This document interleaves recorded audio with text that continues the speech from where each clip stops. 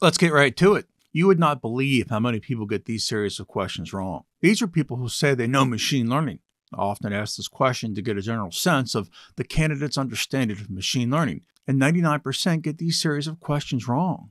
It's mind-boggling that you'd believe that you understand anything about applied machine learning and you can't answer these basic questions. Let's go. What is AI?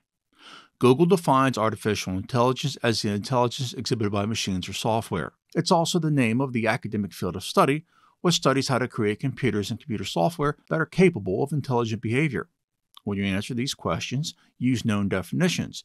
Use Google's. Don't make shit up. Well, that one was easy enough. Moving on. What is machine learning and where does it live?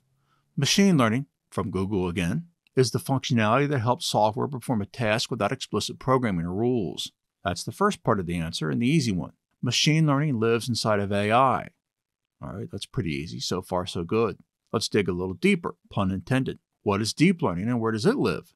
Deep learning is a form of machine learning that's loosely inspired by the structure of the human brain and particularly effective in feature detection. Here's the tricky part. Deep learning is machine learning.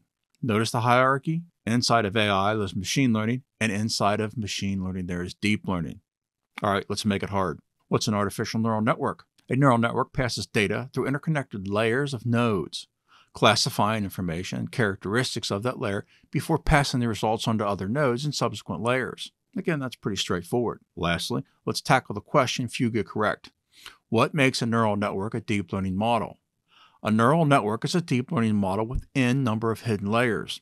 The n isn't clearly defined here. The key thing to understand here is the number of hidden layers. Now, if you don't know what a hidden layer is, then you won't be able to answer the question. So you're going to need to find out what that is. Now, I understand this hierarchy can be tricky, but why would I hire any machine learning engineer that didn't know the most basic foundational aspects of AI? Psst, I wouldn't. Learn these, learn the hierarchy, and learn them well. Thanks for watching. Don't forget to like and subscribe, and of course, have a great day. We'll see you soon.